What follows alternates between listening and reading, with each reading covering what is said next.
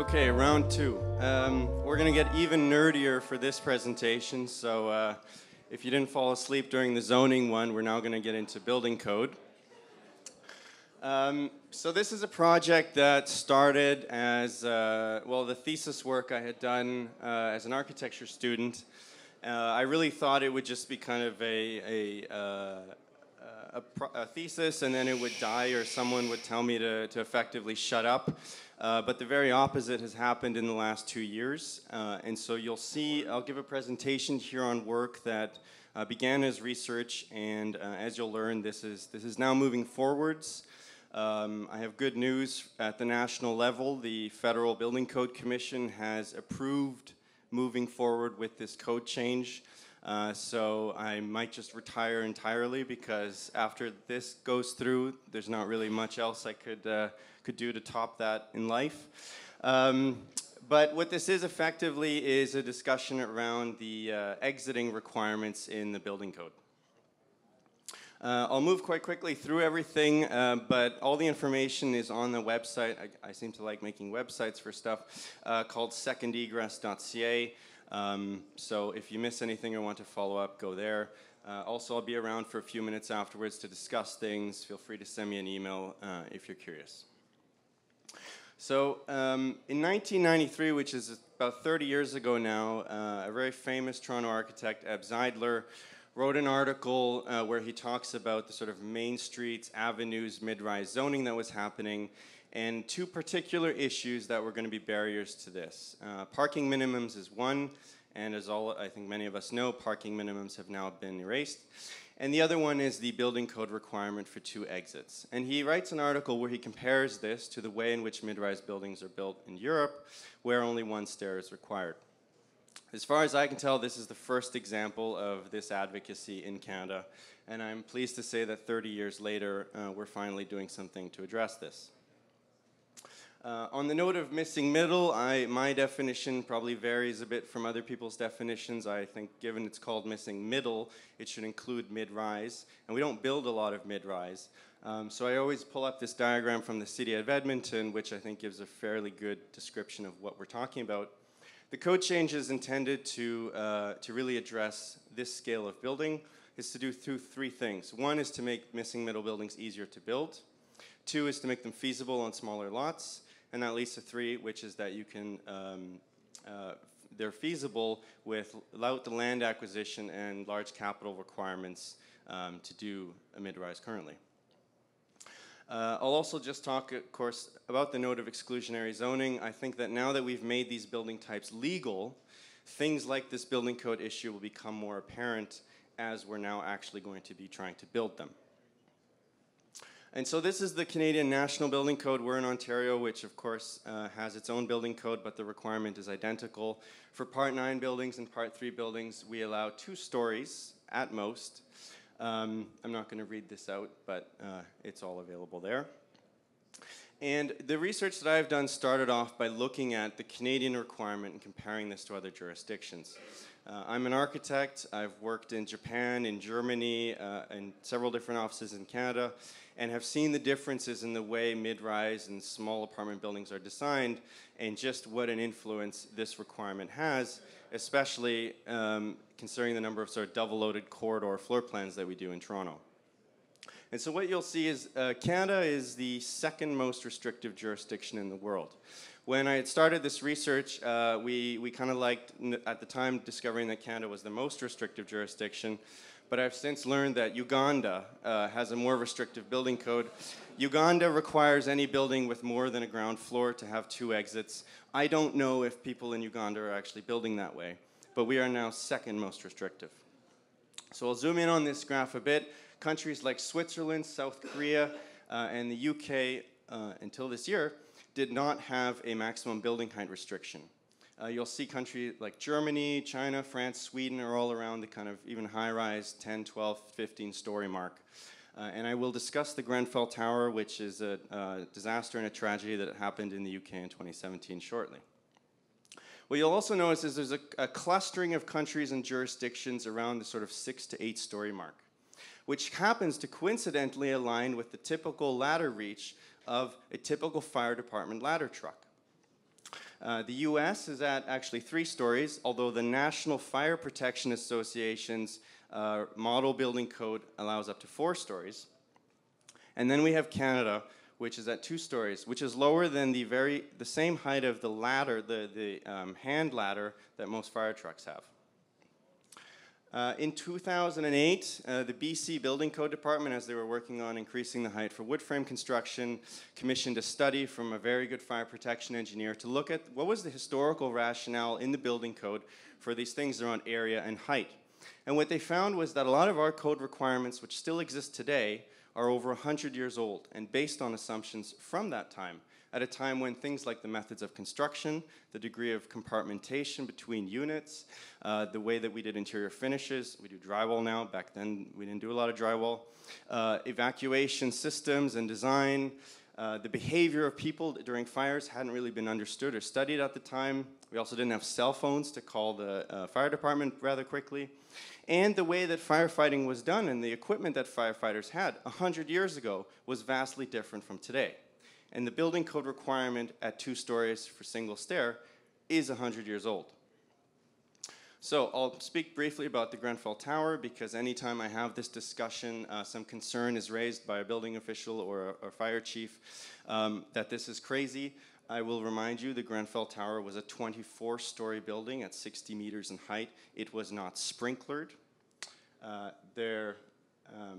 In 2017, a kitchen fire spread to the facade of the building in which they used a cladding material that is illegal in this country, and more than 70 people died in that fire. The building had a stay-put firefighting policy. What that means is that in order to not overwhelm the single exit, you're supposed to remain in your dwelling unit, and the concept is that the fire protection measures are sufficient that you could stay in the dwelling unit and fire would not spread. In the case of this disaster, from the time the fire department had arrived on site, they didn't declare evacuate, i.e. don't follow the stay-put policy for more than 80 minutes. So, in addition to the building not being sprinklered, having illegal cladding, being 24 stories, and the stay-put policy remaining in place for more than 80 minutes, 72 people died. The point I'm trying to make is that the code change we are talking about, as you'll see, is vastly different from this. It is apples to oranges. In the past 2 years, interestingly, since the work that I had done was published, there was initially a review of the Grenfell disaster in which several new requirements were introduced. Requiring 2 exit stairs for these high-rise buildings was not one of those requirements. In the last 2 years, since this work has been published, the Royal Institute of British Architects, the London Fire Brigade, a number of articles have been published to suggest that maybe we should revisit those requirements. And as of this year, they are now proposing to introduce a requirement for 2 stairs above 30 meters in height.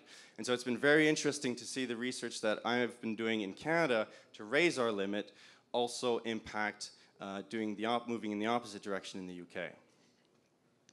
And so this is, again, the proposal for the maximum building height that's being discussed in the UK. And a lot of good research is being done by fire protection engineers in the UK to demonstrate why that might be an appropriate height. Another jurisdiction I'll talk quickly about is Germany. Germany has very good fire statistics and building codes. In the city of Berlin and, well, kind of across Germany, the threshold to require 2 exit stairs is 22 meters in building height. That's about 8 stories.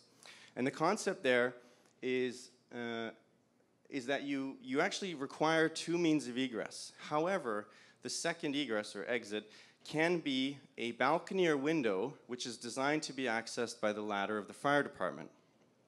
Problem with this, of course, is that you then have to design for that. Trees, overhead wires, these things become issues. And so what the German code also says is that if you cannot provide a second exit, if you cannot either have 2 stairs or a balcony as area of refuge and escape, you can have a single stair so long as that stair is positively pressurized, which is to blow air into it so that smoke cannot infiltrate, and you provide a fire separation to it. And then if we're 22 meters in height, they also have an additional conditions that you can increase that to 60 meters as long as the floor area is limited. And so this is a graphic that comes out of the sort of manual on building codes in Germany that gives a really good sense of the economies of scale that exist in the German code for different building heights. to allow for single stair on tight, small infill conditions. And one of the projects I'll show, this is actually something that Alex Bezikovic, the Globe and Mail's architecture critic, describes as precisely the kind of dumb box you would need to solve a housing crisis. It's a 4-story building, 44 by 44 feet. You could pretty much put this on any one of those lots in Scarborough. It's prefab modular wood frame construction with a non-combustible stair built in about a month. Here's the floor plan of it. You'll see the single stair, and incredible flexibility in unit layouts and reconfigurations that you could achieve with this type of floor plan. I always struggle to just show one or two precedents or examples because there are literally thousands, if not millions, of these types of buildings. We have to realize that the rest of the world except Canada builds this way, Canada and the US to some degree. And so if we're not going to change our code, someone needs to give me a really good answer, why not? And so far, there's been quite an encouraging response. One thing I'll say about Germany, and this is a kind of stupid anecdotal way of describing things, is in Germany you can build a building to 60 meters with a single stair, and you can go on the Autobahn and drive 300 kilometers an hour. If we take that comparison to Canada, where you can effectively build a building at 6 meters in height with single stair, our highways should have a speed limit of 30 kilometers an hour. But they don't. And so what I think that speaks to is the cultural acceptance we have in this country of road deaths versus building deaths, and the different regulatory regimes that we have impacting that. So I can talk a lot about Europe and Asia and other jurisdictions, but that sometimes falls on deaf-blind ears because we're in North America. What's really interesting is the city of Seattle and New York City have their own building codes. And the city of Seattle, since 1977, has a building code that says you can build single-stair, wood-frame construction, mid-rise buildings up to 6 stories with 1 stair. These are those requirements: a maximum of 4 dwelling units per floor. That means that the travel distance from your door to the stair would be quite limited. The building has to be sprinklered, which for Part 3 buildings we do anyways. And the stairwell has to be pressurized, which is something typically you don't do until you're above 6 stories, to prevent smoke from infiltrating the stair. It's a really smart code, and there's many, many examples of these buildings being built in Seattle, which otherwise wouldn't be feasible. One of those which I like talking about is actually a co-housing project where the architect developed it in partnership with the other future residents. It's a single stair. You'll see the courtyard in the middle. This lot is, it's 50 by 120, 130 feet, I think. Really the size of a typical Main Street's lot. And when I'd interviewed and talked to the architect, he said, we had actually tested a design with 2 stairs, and we would have lost 3 dwelling units. And I think it's really interesting because you can start to see both the efficiency of the design in terms of floor area efficiency, the cross-ventilation and daylight that you're getting from both sides, and just the quality of space that a floor plan like this creates. These are a couple images of that courtyard. What's really interesting here is it's an exterior corridor that then goes back into interior stair. And so the concerns like maintenance around snow or rain and liability in the stair are dealt with by the stair being internalized. But the corridor is exterior. And from a firefighting perspective, that's very good because if smoke leaves your dwelling unit, it's not being caught in a corridor. The exterior stair actually allows that smoke to ventilate out. And hence, from a firefighting perspective, this is a very, very good design. The architects had done this little drawing, which I think probably is the single most compelling drawing that one could do to convey the benefits of a single stair design, and really speaks to the kind of livability and quality of space benefits of something like this. And so now we'll get into the code change submission that we submitted last year. I had submitted in partnership with David Hine Engineering, who's one of the best, if not the best, fire protection engineer in the province of Ontario. We had submitted that in April to the Canadian Commission on Building and Fire Codes. Again, our building code is broken into 2 categories, Part 3 for buildings over 3 stories and Part 9 for up to 3 stories. The language we had used was significantly based off of the requirements that Seattle has, given Seattle has a similar history of wood frame construction.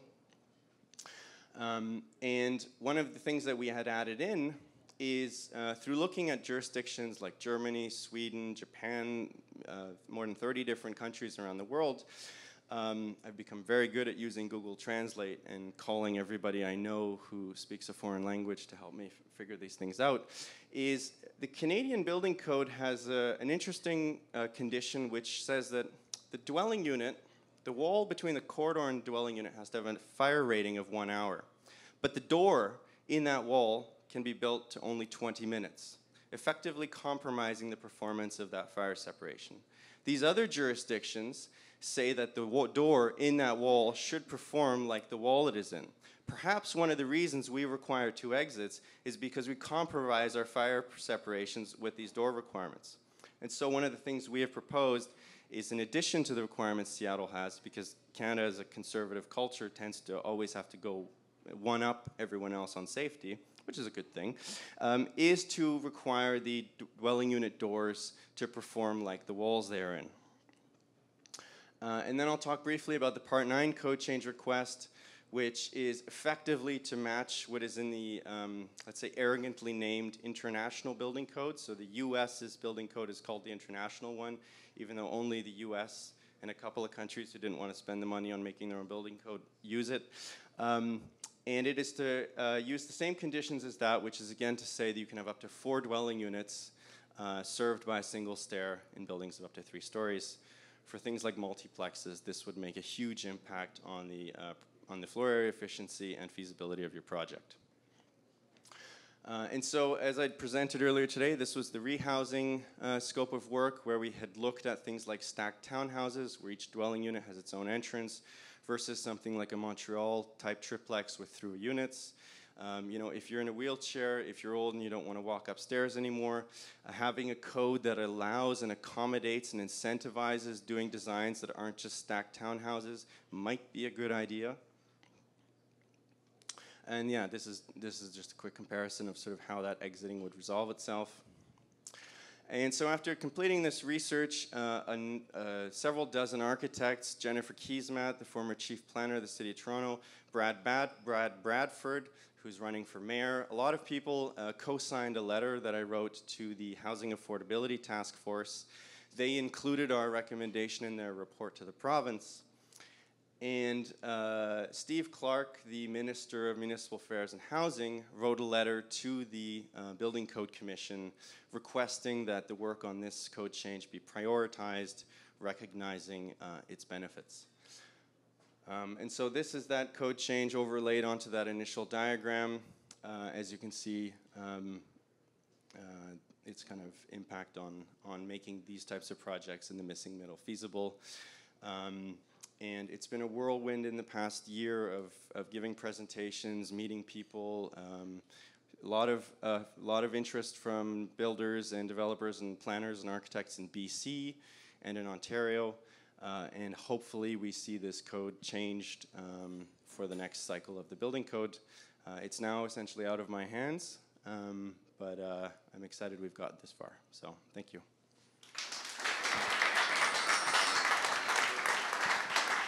Thank you.